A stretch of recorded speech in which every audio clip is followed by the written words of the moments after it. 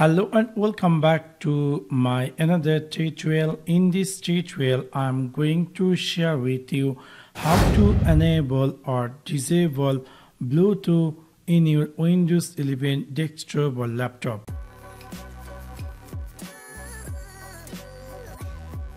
Maybe somehow or some cases you want to turn on Bluetooth in your Windows 11 desktop or laptop. In order to do that, there is a two-way to turn on Bluetooth in your Windows 11 operating system.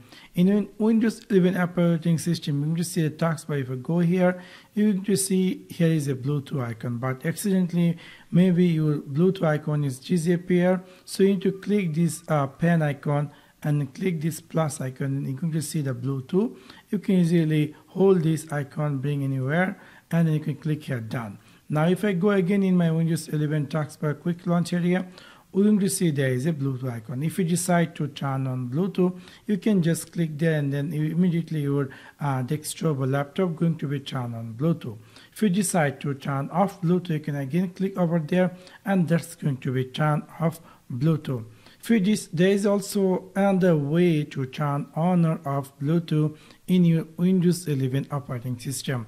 If you click in your Windows 11 start menu, just right click over on it and then click here settings. After click over settings, in the left side you're going to find here something say Bluetooth and devices. In the right side you're going to find here something say Bluetooth. If you decide to turn on Bluetooth in your Windows 11 operating system, you can simply turn on Bluetooth. If you decide to turn off Bluetooth, you can again click over there and you can easily turn off Bluetooth. So in this simple way, you can easily enable or disable Bluetooth, turn on or off Bluetooth in your Windows 11 desktop or laptop. So that's for now. Thanks for watching my video. See you next one. Peace.